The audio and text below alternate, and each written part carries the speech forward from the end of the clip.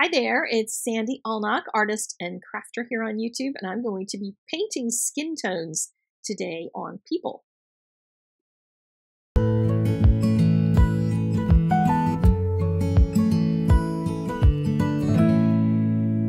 wanted to talk a little bit about skin tones, so I'm going to use the MFT Old Friends stamp set and stamp all 4 of the old people.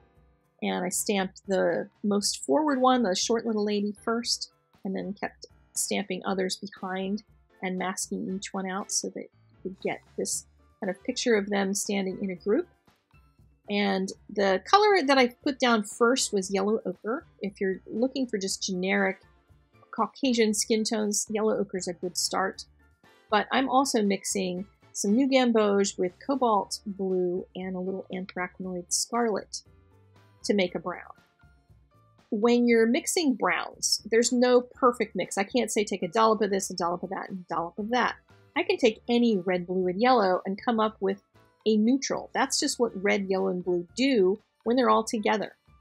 And how much of each one you use and how thick the mixture is, meaning how much paint versus how much water, that's going to determine what brown you get or what gray you get.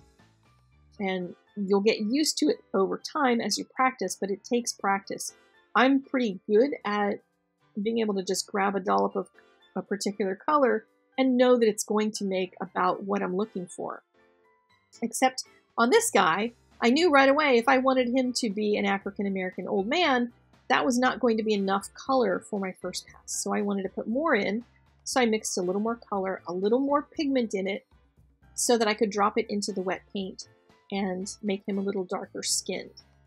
I'm not coloring the glasses in this first pass. I'll do the same on the little old lady who also has glasses on, and we'll talk about that in the second pass. And when I say pass, I mean when you're painting something and you go through painting the first layer of everything and then you paint the second layer, I call that passes as well as layers. Sometimes I use one term or another.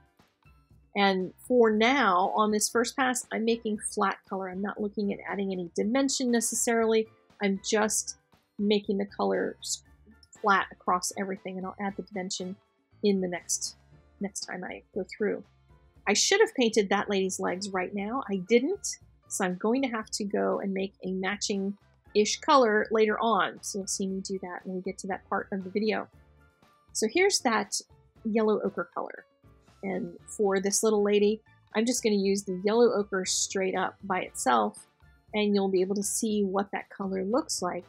For a lot of stampers who are just painting on cards, this is perfectly fine to use as a Caucasian color. And again, leaving her glasses open for now. If you're just going to do one pass and it's going to be a light pass, you could leave the glasses completely white. But I'm going to add color in them because generally you just see a lighter color in the glasses than you do on the skin. I've added a little bit more color to the yellow ochre to make this old man a slightly darker color. So you can see, depending on what color you add and how much, you can change skin tones by just the slightest variation by adding in a drop of something else. Sometimes a color that just happens to be on your palette, sometimes grabbing something from the pans themselves. And I'm going to zoom through doing the hair on these. I did make sure that the face was really dry so that the hair doesn't blend into the skin. I have on many occasions ended up dropping the hair color in, and it just blended right into the skin and made huge messes. So watching how wet or dry everything is next to everything else is important. And to that effect, I'm going to, instead of going back in and do my passes, my next passes on the skin tone, I'm going to zoom through and color a few areas that don't touch any of the skin that's wet. I want to get this first pass done so that I can add more color to it later and have some of these areas that'll be drying while the other parts dry. So a lot of times I'll move from one section of a painting to another in order to wait for something to dry on its own. The less you use a heat gun or something or a hair dryer to dry your paint, the less warping of your paper you're going to end up getting overall when you're talking about something this small. So now we're going to slow it down again a little bit. I'm going to mix up another color to start adding in the second pass for the shadows on each one of my people. And it's a matter of looking at the color that's in your palette and getting an idea of what color you want to put the shadows. I find that adding a shadow on the left or right is a lot easier than trying to add central lighting, meaning putting color for the shadows around all sides of a face.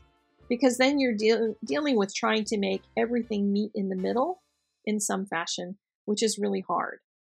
So here I've put down the areas that I want definite shadows, rinsed my brush and dried it off on a paper towel, and then just smooth the edges over with that sort of thirsty brush, which will pick up the color on the edges and soften that without doing a whole lot more. I also went into the glasses at this point and did just a little quick swipe, allowing some highlights to be there as well.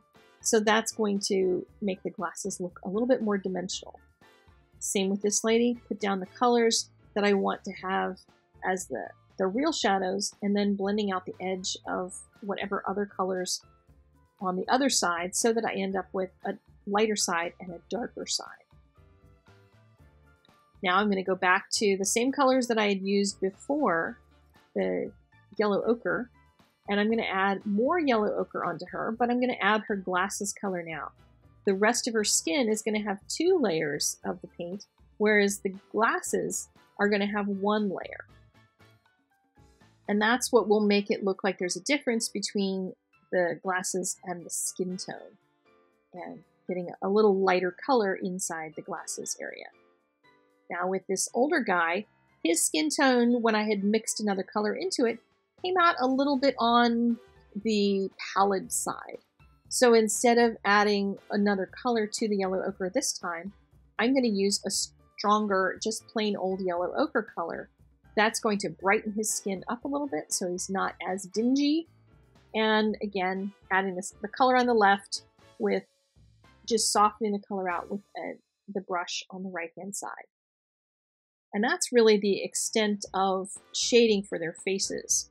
When you have a big mass of hair like this is one of those places where on a painting like this, you can give the viewer a cue, even if the rest of the lighting is not super strong, because you're not going to put really, in most cases, you're not going to put really strong contrast in lighting on skin tones. You can do that with the hair. With the lady with the big poof of hair, she's got really dark hair in the shadows now with some highlights. So she's got both. That gives the viewer a cue right away. When you see one area, even if you don't pick up on it, the viewer will see that and go, oh, there's lighting there. They don't know what they're seeing all the time, but you can see the dimension because of it. So I'm going through on each one of their clothing areas, and I'm doing the same thing. In the second pass, I'm adding extra color on the left-hand side, extra shadow, sometimes really dark, like on his pants, sometimes a little lighter. So here I wanted her to have a white apron on, and it came out too light after I had lifted some of that color, so I added more in the shadows. I'm going to do his shirt the same kind of a way, putting the overall gray down in the shadow side, and then I'll go back and add more color. With this lady, she's going to wear a yellow jacket and a yellow dress, but I'm going to paint them separately. Here I am mixing that, trying to mix a color for her legs to match her face. And I should have done that earlier on and didn't. And then I'll go over here and paint this guy's pants. Again, I'm trying to pay attention to what's wet and what's not, so that as I move across the picture, I'm balancing out where I'm painting and not having to dry all the time. As I'm going around the painting, though, I'm looking for different areas where I can give the viewer a cue about the fact that there is shadows in one area or another. I thought this lady's dress could use some orangish colors on the left in order to add those shadows, etc. And the final cue for me is always in the shadows on the ground. They're going to be shadows straight out to the left, very long ones coming out from the feet of each one of the people. It gives them distance in between them, so they are socially distancing old people out on their shenanigans. And the background that I decided I wanted to create, I wanted to give them some sort of a setting. And you can imagine a background like this either being the old folks' home that they live in and that they're standing out on the patio or something together, or whether they've gone out shopping or to the movies or something. These could be shopping windows behind them at a, out on the street, something like that. So I'm going to give them 2 posts behind them and then large flat areas of color. And the secret for getting large flat areas to work is to keep the leading edge wet. So I'm working all the way up and down that leading edge. You can go from the top to the bottom or left to right, and kind of depends on how you tend to work. But I've added a second layer so that I could put a little bit of detail around the window edges, etc. And then another layer after it dried of really dark right in behind the center one so that these folks stand out in the center.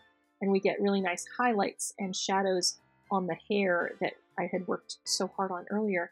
And I love "You're never too old for shenanigans" as the sentiment on the inside, because you never are too old for shenanigans. I plan to be involved in shenanigans until I am very, very old. I don't know about you, but I am determined. So I hope this was helpful to you in some way. I will see you again in another video very soon. Click the like button. Supplies are all in the doobly-doo. I'll chat later. Bye-bye.